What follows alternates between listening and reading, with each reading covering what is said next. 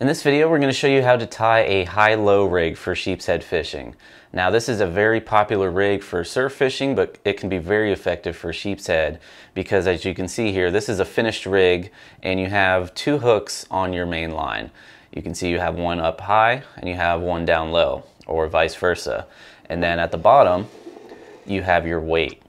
Now, the benefit of this rig is that obviously you have two hooks, so you can use two baits at once, which can definitely help you increase your odds of catching fish.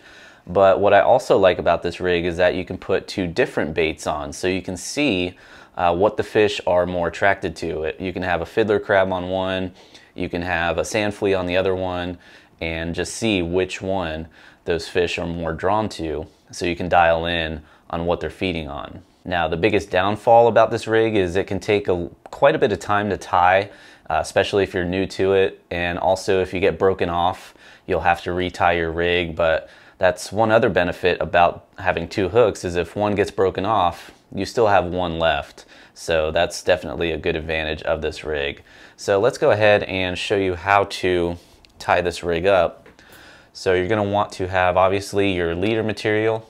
I like to use 30-pound mono. I like to get a big spool of it, again, because if you have to retie a lot of rigs, you also use quite a bit of line when tying up these rigs. So having a big spool is an advantage because it just goes a long way. Then you're going to want a bank sinker. Anything from 1 ounce up to 3, maybe even 4 ounces is really going to depend on the depth that you're fishing and also how strong the current is. So make sure you have quite an assortment of different size weights. Then you're going to need two hooks.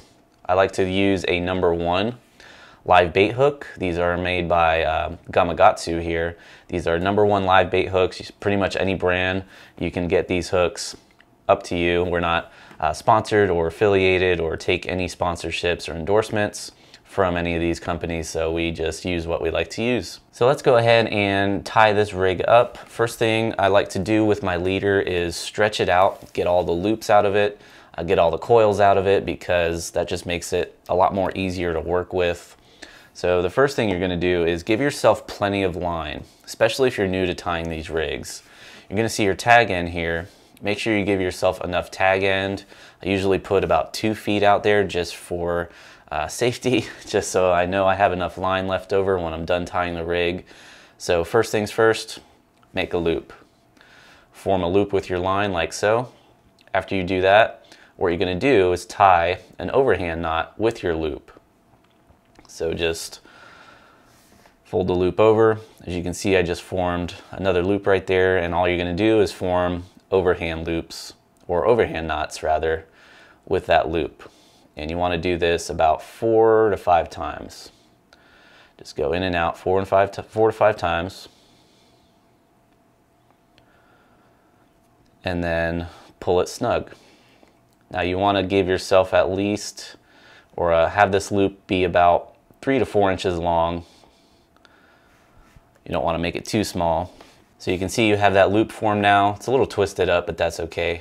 Wouldn't worry about that. Now from there, you're going to take that loop, hold it in one hand, and you're going to cross the tag end over the main line, like so.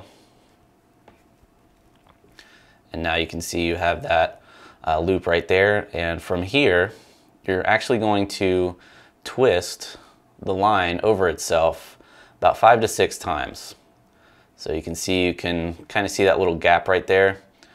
What you're going to do is basically just twist that line around itself about 5 to 6 times, like so.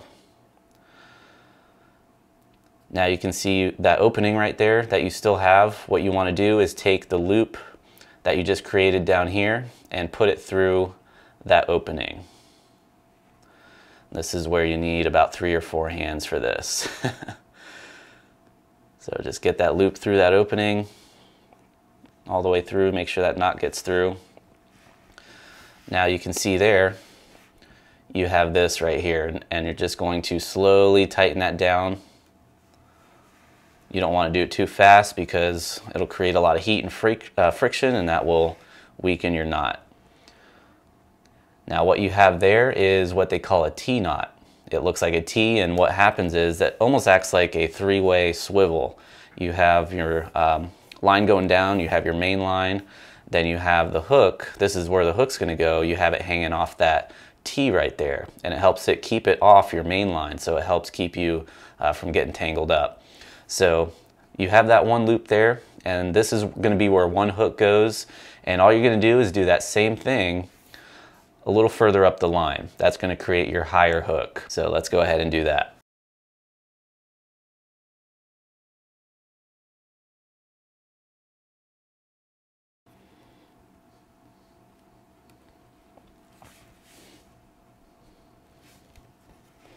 Alright, so now you have two loops there, one for each hook, and then your tag end down here, this is where your weight's going to go. And all you're going to do down there is just form a simple loop. So loop that line over and just tie 2 or 3 overhand knots with that loop, like so.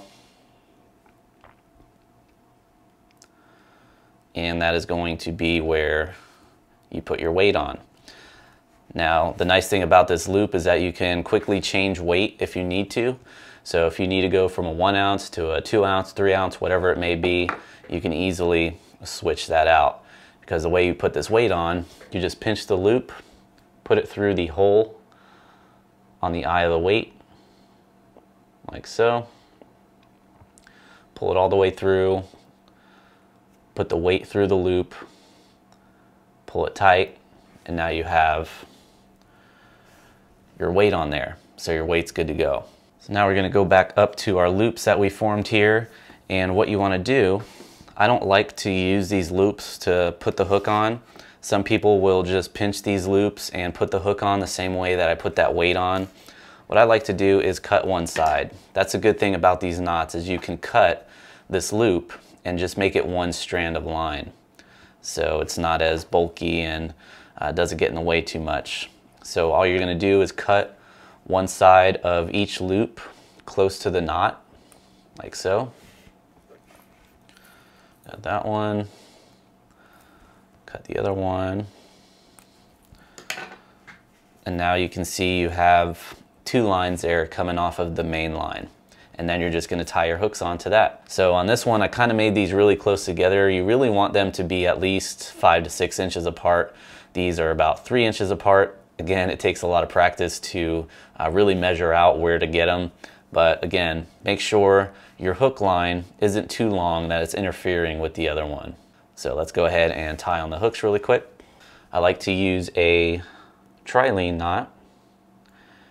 And all that is you go through the eye of the hook once, then you come back around and go through the eye of the hook a second time, like so. You can see you formed a little loop there. And all you're going to do is pinch that tag end with the main line right there, and then you're just going to wrap that line around 4 or 5 times. And you can really use any knot you prefer to use. This is just my go-to knot. And once you have that line wrapped around, what you want to do is take that tag end and go through those 2 loops that are close to the eye of the hook now.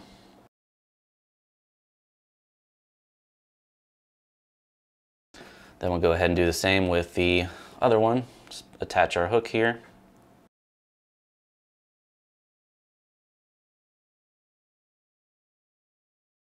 Cut our tag ends off. And there you go. Got a high-low rig. Now this one, again, these knots are a little bit too close to each other. I would definitely space them out more just so the hooks don't interfere with each other. So you have 2 hooks, the weight below. This is very effective because of those hooks being basically above the weight, so you can feel the bites much better. If you've ever fished for sheepshead, you know they bite very softly. You can barely feel those bites. So having those hooks directly to your main line without a weight in the way can definitely help. So that will wrap up this video on tying the high-low rig. If you have any questions or comments about this, please feel free to leave them down below. Also, if there is a rig that you prefer to use for sheepshead, definitely let us know down below. Until then, thanks for watching, and I'll see you on the next video. There's something about the water that'll give you peace, all by yourself or with your family. Live salt strong and wear the line today.